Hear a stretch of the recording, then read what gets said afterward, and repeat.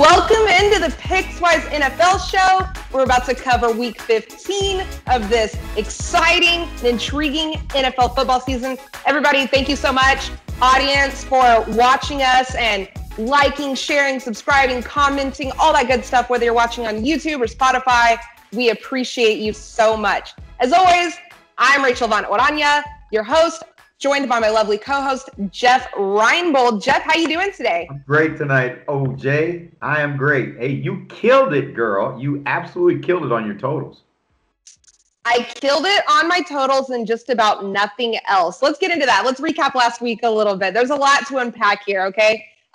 Jeff, you're handing out some really nice compliments to me. I did go 3-0 on my point totals. You, on the other hand, you just flat out went 4-0 with your picks against the spread last week, man. How you feeling about that? I'm feeling good about it because we're making some people some money, and that's what we're here for. And if people who watch this on YouTube and Spotify and all the platforms that it comes on, if you just listen to Game Day OJ, you're going to get some money. You're going to make some money.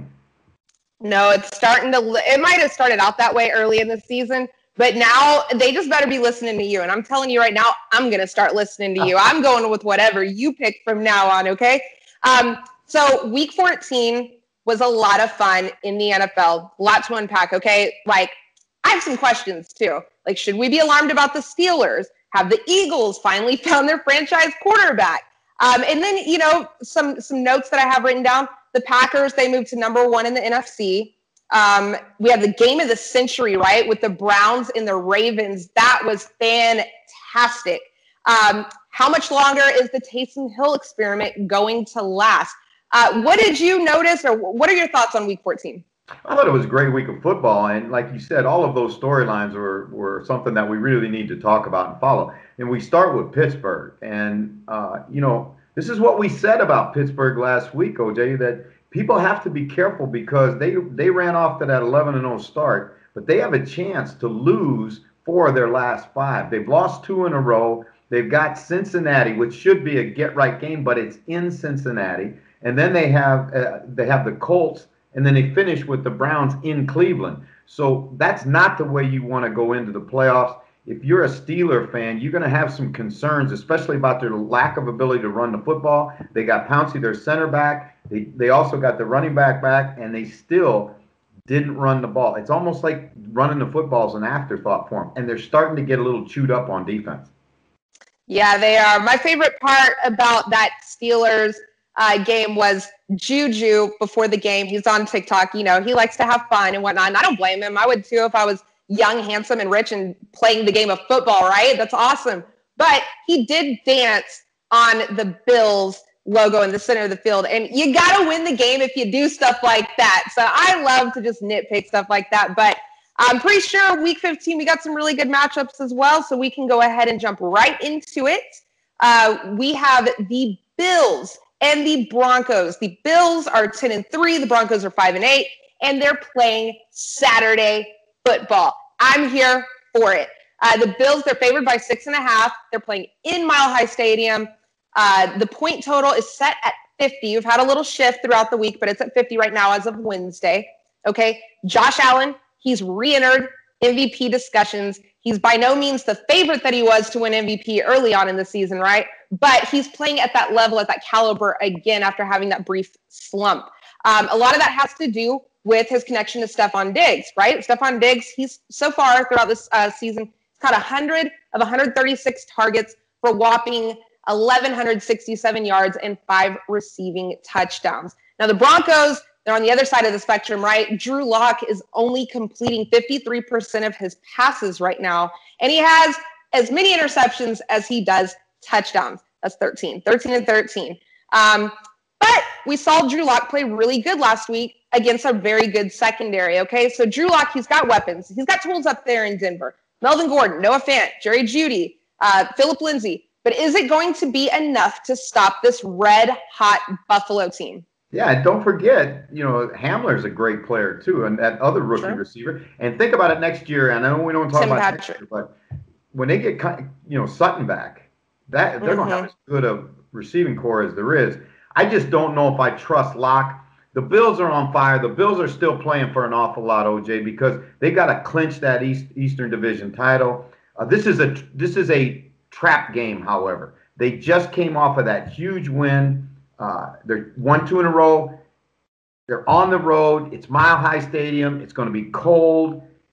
But I just really believe in this Bills team. I've gone from being somewhat skeptical of them to now believing that, Josh Allen has matured so much. You don't see the crazy plays that you saw the first 2 years of his existence in the NFL, the errant throws, the fumbles, all of that kind of stuff. I like their receiving core. Their defense really played well last week. It played better than I thought they could. So I'm going to take the Bills in this one, and I think that they'll cover the 6.5, and I think I'm going to take the under. Now, you know me and the under, so I may ask you, what do you like? Do you like the under or do you like the over in this one? In this game, I think I'm going to take the under as well. And, I was looking up some numbers and stuff because I was really torn on this one, right? But the two teams average a combined 47.4 points a game. That's 2.6 fewer than the total yards for this matchup. And not only that, I actually have Denver covering in this game. And to be honest with you, it looks to me like they actually play better away than they do at home. I was looking at the points scored at home versus away, and they're a much better away team offensively than they are at home.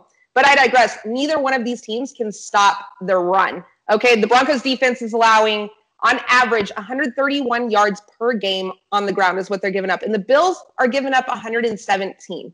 So, and what do I know about these two teams? They have a lot of really good running backs will be playing in this game. So I see it as a kind of a low-scoring affair based on all of that. But I do think that Melvin Gordon, Phillip Lindsay, I think they're going to have really big games here, obviously. And I think Bradley Chubb, Justin Simmons and company, that defense, I think they're going to do just enough to actually cover in this game. But, of course, I have the Bills winning. So there you have it. You think I'm crazy, Jeff? No, I think it's going to be it's going to be 7, 8, 10-point game. I don't think no way it's more than a 10-point spread. You know how it gets in those kind of games. Late field goal, they don't cover. Late field goal, it goes the other way. So I'm glad you made me feel better because nobody can pick the point totals like you can, and I really think that the under is going to hit too. So I'm going to take the Bills to cover and the under. I love it. I'm going to take Denver to cover, but I agree with you on the point total, the under. So there you have it, guys. That's our picks. Let us know in the comments below what you think. Jeff, Saturday Night Football. Again, I love it. At 8:15 p.m. Eastern Time, the Panthers are going to head in to face the Packers at Lambeau, who will definitely be playing in a Packer environment for sure. Okay, temperatures are going to be in the low 20s with gusty winds of up to expected 14 to 15 miles per hour. So it's definitely something bettors want to think about and consider. Now the Panthers, they're coming off of an ugly loss to Denver. They gave up 4 touchdowns to Drew Lock. 34 points total that defense gave up to Denver, who only made it into the red zone twice. Okay, so that tells you a lot. On the other hand, Aaron Rodgers and Devontae Adams, they're rolling, obviously. Aaron Rodgers is a close second favorite right now to win MVP this year, and his 10-3 Packers are now the odds-on favorites to win the NFC Conference at plus 650. Aaron leads the league's best offense. He's throwing 3 touchdowns a game in 7 out of his last 8 games. The lines have shifted a bit here. They opened up at 9, and by Sunday night, it was 8.5. Okay, I've even seen 8 on one site. Jeff, who you got in this game? Well, this is the Ben Blackmore Bowl because our producer, Ben Blackmore, is the biggest Packer fan I have ever met. And I've met some big cheeseheads, but he is Packers through and through. And I'm going to break his heart a little bit here because I think the Panthers, when you look at the Panthers, they haven't won a lot of football games, but they make most of them really close. And, you're talking about 8.5-point spread. That's a big spread. And this is a Panther team with Teddy Bridgewater at the controls that they'll complete some balls. They're getting healthy at the right time. And for the Packers, this to me again is a trap game. And it's difficult I know they just won the division. They're the better team by far. I think the Packers will win, but I think that the Panthers will cover that 8.5 point spread, and I like the under at 51.5. Yeah, I agree with you a million times on the Panthers covering. Green Bay's obviously, of course, Green Bay's going to win this game, right? But the Panthers will cover because that's literally all they do is cover, especially when they're underdogs on the road. They're 5-0 covering, okay? And in total, they're 7-3 against the spread as an underdog point blank period. So it's like no Christian McCaffrey, no problem, really. Backdoor Teddy is what they're calling him now in the gambling community. And him and Mike Davis, Robbie Anderson, they keep bettors covered for sure. Plus, I think they're getting DJ Moore back for this game, I believe. So I think that they'll do just fine offensively against a Green Bay defense that has made some bad teams look pretty decent. You know what I mean? So I agree with you on that. Now, the point total. Oh, the point total. I'm taking the over in this one. Is that what you had, Jeff? No, The over? Or the under? You had the under. Okay. Well, I just looked at the Packers. They're averaging as a team almost 5 touchdowns a game.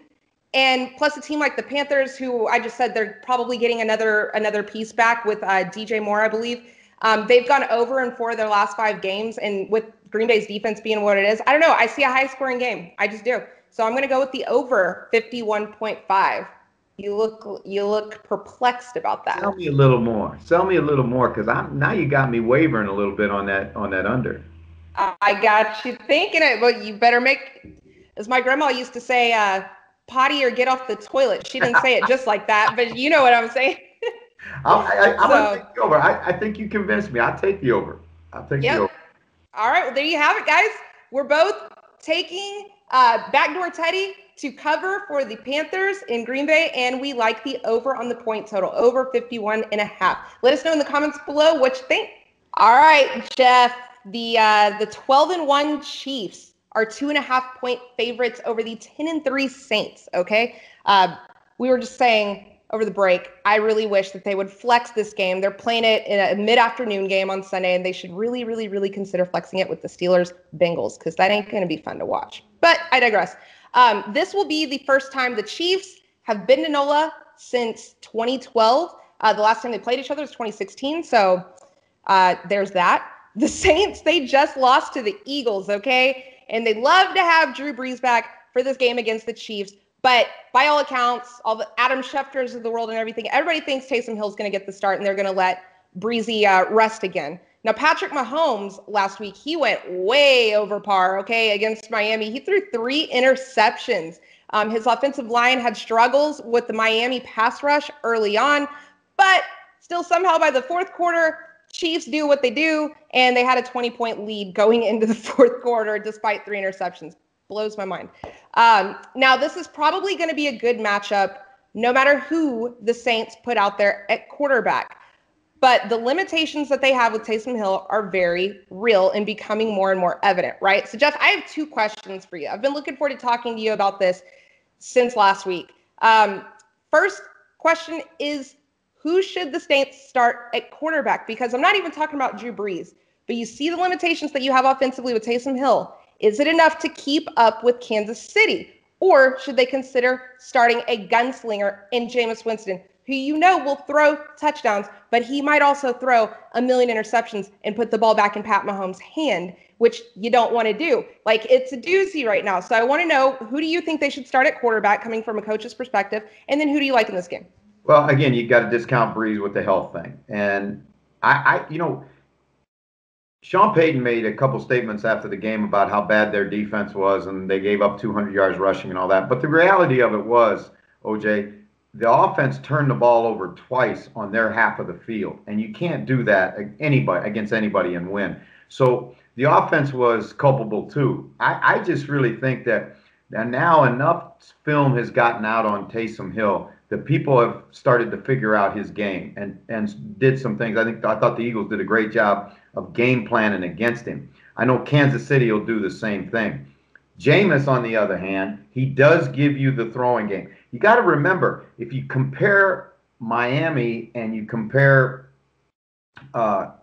the Saints have better skill. They have better weapons offensively than what Miami was scoring points with against the Chiefs in the second half of that game. So I would if I was Sean Payton, I would start with Hill, but I'd sprinkle some of Jameis in there and let him deal the ball around a little bit because, he's got, Michael Thomas, he's got Emmanuel Sanders. I mean, they've got Kamara. They're a very good football team. They're a very loaded football team, and they haven't played well offensively lately.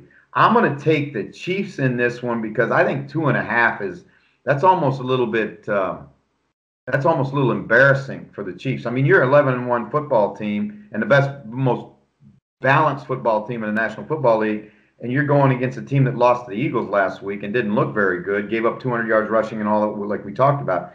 I think the Chiefs will cover, and I'm going to go with the over in this because the over-under is 51.5. Mm-hmm. Yeah, it's kind of perplexing to me as well. I agree with you that it is kind of embarrassing. And it's moved a little bit because whenever I first started show prepping, I was seeing 4 points. They were 4-point favorites. So it's moved all the way down to 2.5 in a very brief amount of time. With that being said, I agree with you. I'm taking the Chiefs for sure. And once I saw it move down, I'm like, oh, hell yeah, I'm definitely doing it now. But I'm assuming people are thinking that the Saints might have a chance and I think they should start Taysom Hill for this reason and this reason only. He runs, right? You can run him a lot, and they also have Alvin Kamara. They can run the ball really well. They stand a chance because you're limiting the Chiefs' time of possession, theoretically keeping the ball out of Pat Mahomes' hand. You're theoretically limiting turnovers. And also, if there's a weakness in the Chiefs' defense, I've said it before, it's against the run. So you kind of think maybe Taysom Hill's skill set kind of goes better against the Chiefs. But I digress. I feel very comfortable taking the Chiefs to cover their 2.5 points. And the point total, that's what I'm a little shook on. You said you're taking the over or the under? I'm sorry. I'm going to take the over. 51, I'm going to take the over. I'm going to take the over on that. I'm actually thinking of taking the under in this one. I think that the Saints defense is going to show up at home, especially after being embarrassed last week. And I don't know. I don't think Taysom's going to be able to put up that many points. You know what I mean? Even though I think he's the better option over Jameis Winston. But I think all the points are going to be scored by the Chiefs. And I don't think that they're obviously going to put up 50. So I'm going to go with the under. So this is bizarre. This is a bizarre turn of events, that's a Jeff, role for us. reversal right there. It is, but I like it. It just makes it more fun. So there you have it, guys. We both have the Chiefs. Very confident about the Chiefs handling the Saints. Jeff's taking the over in the point total, and for once, I'm taking the under. Let us know in the comments below what you think. All right, everybody, it is time for the Pickswise Underdog of the Week. It is by far my favorite section of the show and what we are the most successful at. Jeff's record is lights out. I don't even remember what it is at this point anymore, but it's really dang good. So, Jeff, I'll let you get us started, okay? Who is your Pickswise Underdog of the Week? Well, this was the one that we talked about off air, and both of us agree on this one, I think. When you look at the Washington football team and you watch them on tape, they are physical, they are disciplined, they play on every side, every phase of the offense and defense and special teams. They play very, very physical football. Seattle has struggled lately. Bookies have the Seahawks as 5.5-point favorites. I think that's ridiculous. I wouldn't even. The game's in Washington. Seattle's got to travel all the way across the country. There's so many things about this game that make me say Washington, and so I'm going to take the Washington Football Club as my dog of the week. Yeah, absolutely, Jeff. Agree with you 100%. I'm going to put some personal money on this game this weekend. The Washington defense is just lights out. I mean, lights out. I really feel like DC next year will be an actual contender. And here's the thing about that game, Jeff. They're still in contention to win this division. So this isn't a throwaway game for them. They're going to be fighting hard. They're at home, and the Seahawks defense is atrocious. This all stacks up to, I don't expect them to win this game. I pick Russell Wilson every week, but I definitely think DC can cover that point spread. I'm going to go with another team that is in the exact same division, the NFC least, as we called it early in the season. I'm going to go with the Eagles, who I don't know if they've found a new franchise quarterback. I don't know. But what I do know is that the team is reinvigorated, and they are also still in contention for this division. And I see it all the time. You get a new quarterback in for these teams, and it may not pan out in the future. It may pan out in the future. But early on, when you make a switch like this mid-season, it seems as though other teams have a hard time adjusting their game plan because they don't have a whole lot of film on you. They don't know how you're going to play. And Miles Sanders, he can run the ball down your throat. The defense can play. The pass rush can play well. I just think they're 6.5-point dogs to the Cardinals. The Cardinals are a very talented team, but they really play up and down to levels of competition. I think this could be, both of these teams really need it. I think it's going to be really tight, and I think the Eagles are going to cover 6.5. I'm not touching the money line, but they're going to cover 6.5. So, you agree or disagree? No, I like it. I like exactly what you said, and I think there's some real keen thought put into that, because the reality of it is, when you look at Jalen Hurts, OJ, there's no preseason film on him. Right now, there's only one game of film for defensive coaches to put a game plan together against. Yeah, you could go back and look at his college film at Oklahoma, but that's college football. He has not played at all. I think that really helped them last week, and he did exactly what you said. He gave them belief. He gave them juice. Right. He gave them a sense that they could go out there and they could compete. And so much of pro sports, especially pro football, comes down to belief, and I really thought that the Eagles were a completely different team, completely energized, completely more aggressive, completely more into the game with Jalen Hurts at quarterback. So I like that pick. Yep, and Dougie P can do some things with backup quarterbacks. I don't know what, why, when, how, but we've seen it happen. Stranger things have happened, so it's 2020. What do you know? There you have it. That's our Pickswise Underdogs of the week. I love Jeff's picks with DC covering 5.5 points against Seattle, and I have the Eagles covering 6.5 points against Arizona. Let us know in the comments below what you think, and let us know about any dogs you guys have. Let us know. Help me make some money. I need it. All right, Jeff, you ready to get right with our Pickswise parlay of the week? I'm ready to get right. We need to get it right. Okay? We need to get right, so you're getting 2 picks. Oh, Lord. Yeah, probably should have let you have the 2 picks, but you're a gentleman and you let me have them. So I'll get us started. It's for our Pickswise parlay of the week, where we give you guys a parlay that hopefully will make you some money, make us some money, and you can insert it into a larger parlay or just run with us. All right, let's get it. I've got the Titans. Okay, right now they're 10.5-point favorites over Detroit, and I absolutely love it. Look, Matt Stafford, I know that right now I'm watching TV, listening to the radio all day. They're saying Matt Stafford might play, but probably won't. Look, the season is done for the Lions. This man is playing with cracked ribs, and it's a very painful injury from what I understand that he has. He's not going to be playing, I don't think, because it just doesn't make sense. No Kenny Golladay, and a Lions defense that can't stop my grandmother. Okay, so the game is in Tennessee, so I'm actually surprised that the spread isn't even greater, because I know the Titans can play up and down to levels of competition, but it ain't going to happen in this game. It's just not, because Matt Stafford isn't going to be there to do it. It's going to be Chase Daniels, okay, and it's not happening. They're going to run the ball down the Lions' throat. Whatever the prop bet ends up for Derrick Henry, the over on rushing yards, take it, okay? They're going to destroy them. A second pick is, because it's a parlay, I'm going to go with this, okay, and I'll explain my reasoning. I'm taking the Chiefs money line, okay, over the Saints, and the value there right now is -200, and I really like this because normally -200 in a single bet, it's not that great of a value, but it is for something that I feel so confident in the Chiefs beating the Saints this week, because they show up to big games that matter, and they know this one matters. And they're gonna win, okay? I promise you, book it. And FPI has an implied win probability of the Chiefs winning this 67%. So I'm actually surprised that the value here with this pick isn't worse. But you're gonna parlay it, and it's gonna end up making you some money. Jeff, who you got? Well, I looked at a couple games, and I've kind of backed off them. The game that I think really the 1.5 that you look at between the Patriots and the Dolphins, that makes me want to take the Dolphins because that's basically a pick 'em game. We've seen that the Patriots are so offensively challenged.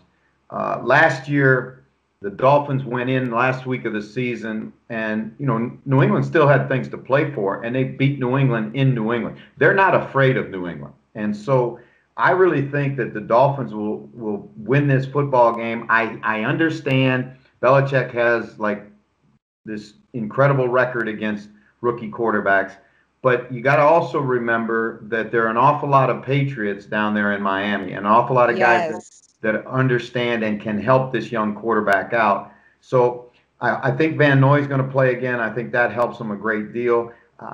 I would tell anybody that's interested in playing this bet straight up that you better watch the injury wire all the way till Friday because there are a couple guys in Miami that I heard are nicked. But I like the Fins. I think they're playing really good football right now. They gave Kansas City everything they could handle and more. And this New England Patriot team is not anywhere near the talent of the Kansas City Chiefs. Yeah, that's going to be a defensive battle. But I love that you mentioned that there are Patriots that are now over there to that Dolphins team. And I love games or prop bets, usually offensively, if it involves those players. And when they play their old team, like I'll take them every time because they really, really get the adrenaline pumping for those games, right? So I love your pick. I feel really confident about our parlay this week.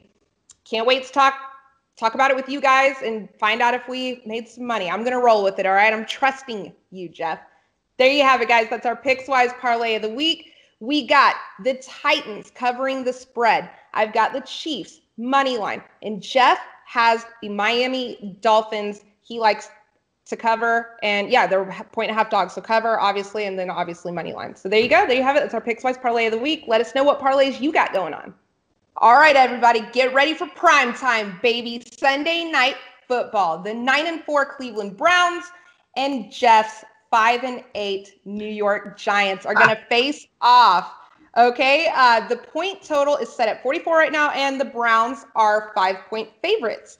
The NFL flexed this game to the primetime slot as it was originally slated for the Cowboys and the Niners, and not going to lie, I'm glad that they did.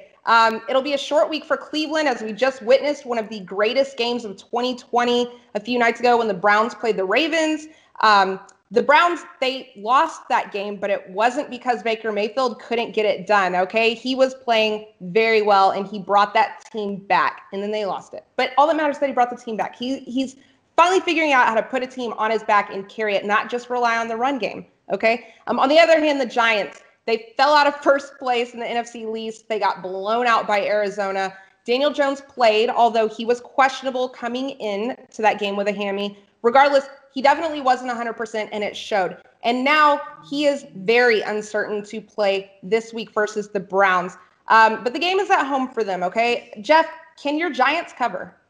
Well, here's the thing. If Daniel Jones doesn't play, Colt McCoy will be the quarterback. Mm-hmm. And Colt McCoy is an ex-Cleveland Brown. So he knows those guys on the other side. You talked about that the last game we talked about, how important it is to always know who's coming back to try and play against their old team. You know that Colt McCoy will be extra prepared for a start against the Cleveland Browns. I just don't think that they have the firepower against Cleveland. Cleveland has shown, now this is a Baltimore defense they went through last week, a Baltimore Raven defense that has been historically one of the better defenses in the league, and this year, early on in particular, was playing extremely good football. They took them to the woodshed and hung 40-some on them. Now, I think the Giants have a good defense, yes, but they don't have the defense that the Ravens do, and I think Kevin Stefanski will refocus his football team. So I'm going to take, and you always call them my Giants. I'm going to take my Browns over my Giants this week in what I think will be a game that actually goes over the 44. Okay, you like the over here.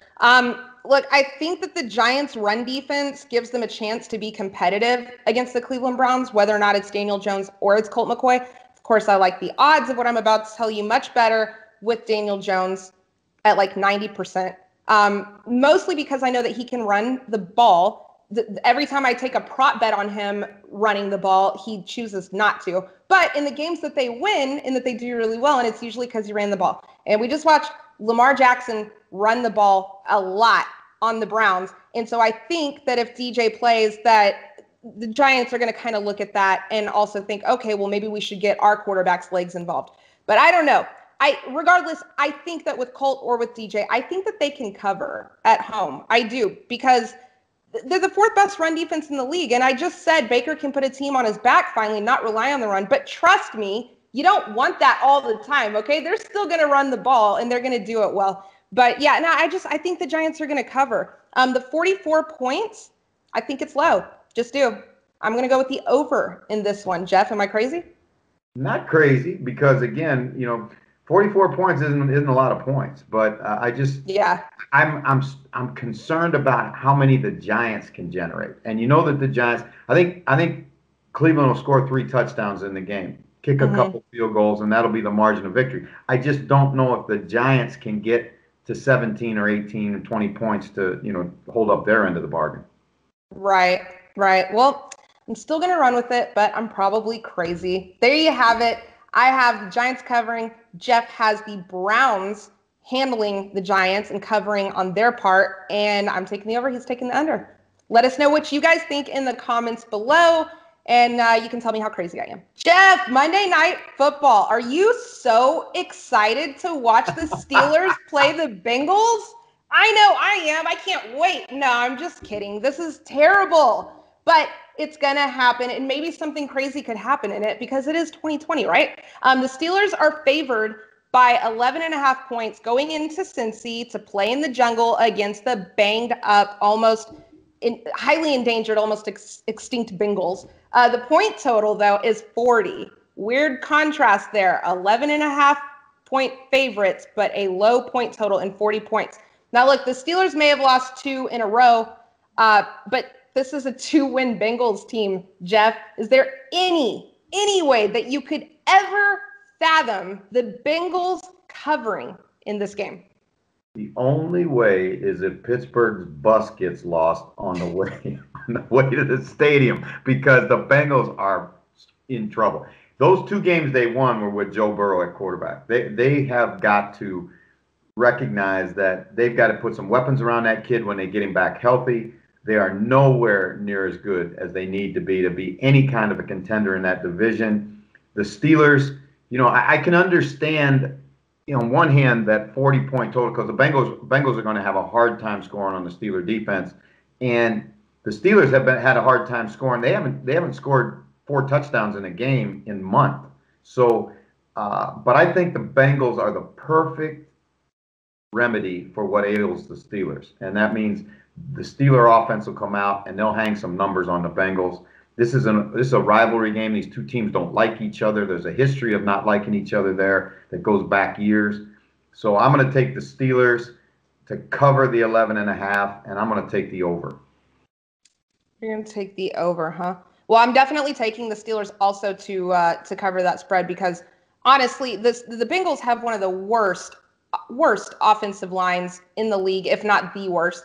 And what do the Steelers have? They have TJ Watt and a bunch of dudes who can blitz and rush the passer and just get to him. So yeah, I feel bad for whoever's going to play. They don't even know for sure who's going to play quarterback for the Bengals, I think, in this game. So I feel bad for him. The point total, though, 40 points, man. That's a lot. I mean, all 40 would have to be scored by the Steelers, I think, and it's a divisional game, so I just don't think that's going to happen. I'm actually going to go with the under, which is ridiculous because this is a ridiculously low score, but it's going to be so one-sided that it's gross. So, I don't know. There you have it. We both have the Steelers covering easily on this primetime Monday night. Fantastic matchup. And just going with the over, and I'm going with the under. Wait, now. You hit on something right there that I hadn't. Of course I did. And, well, I think the Steelers' defense is going to get extra possessions. I would not be surprised if the Steelers' defense doesn't score a touchdown themselves. But, again, whether the Steeler offense can get them 35, which is really what they're going to have to do, because I don't think the Bengals are going to score. I don't think the Bengals will move the ball the length of their arm against that Steelers defense. Mm-hmm. You know, you mentioned T.J. Watt. They got Tuitt. They got, you know, Cam Hayward. They have got a bunch of guys that can get after the quarterback. So I'm going to go with you. I'll ride with you. You convinced me again because I know you are the queen of the point total. I am going with the Steelers, and I am going with the under. All right, awesome. I love it whenever I can change a man's mind with just my logic. It's fantastic. There you have it, guys. I agree with you completely. The Steelers are going to blow them out the water. They're going to cover, and we're going with the under just because it's a divisional game and can't imagine Cincy putting up any points. And I also don't see divisional games where somebody scores 40 or 41. So let us know in the comments below what you think. Bengal Nation, don't at us. Don't be mad at us. Sorry, you are what you are. It's okay. Joey Burrow will be back to save the day. Let us know in the comments below what you think. All right, Jeff, I hope you're feeling confident because I'm feeling really confident about my pick in this segment. It's time for the Pickswise Lock of the Week. We're both going to give you our best bet of the week. Use it to your advantage, okay? I'll get it started really quick. Flat out, Texans, they're going to lose to the Colts in Indy. Indy will cover. They are 7-point favorites. They will absolutely cover. T.Y. Hilton prop bet, if you can get one. I haven't been able to find them yet, but because it's so early in the week, we film on Wednesdays, but go with it. T.Y. Hilton destroys the Texans every single time without fail.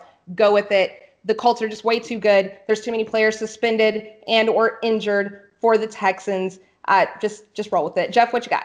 Well, I'm going to tell you what. I'm going to go back to that Titans game. I really like that pick. I really like your pick there with the Titans. I think 10.5. No Matthew Stafford on the road.